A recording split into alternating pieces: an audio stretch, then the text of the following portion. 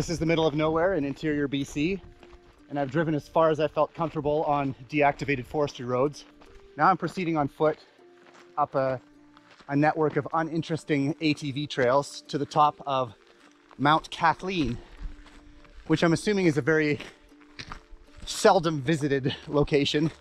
But I was reading some history of the area and noticed there used to be an old fire lookout tower up top. So I'm gonna go check it out, see if there's anything there.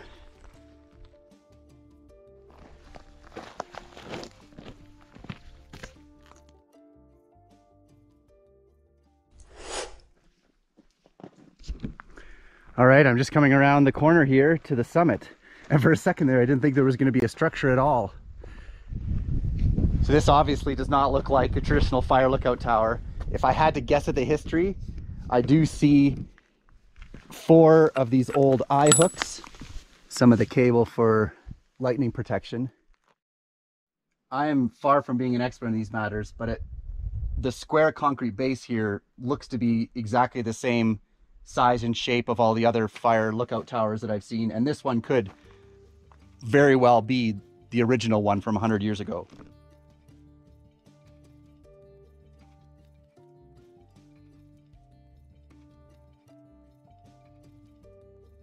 So my guess is that the fire lookout was abandoned sometime in the early 1900s and then was either burnt down or dismantled, and it looks like in 1993 the local snowmobile club built this on the original foundation.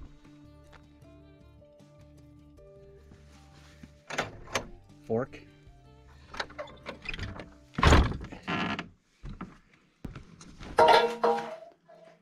Well, infrastructure wise, there's a nice stove here. The walls and roof are in great shape.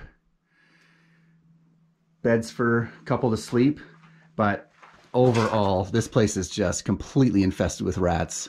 I would have to be incredibly intoxicated to want to spend the night here without a thorough cleaning. Definitely a place to do some winter drinking. Some of the cement work, it looks like 1994.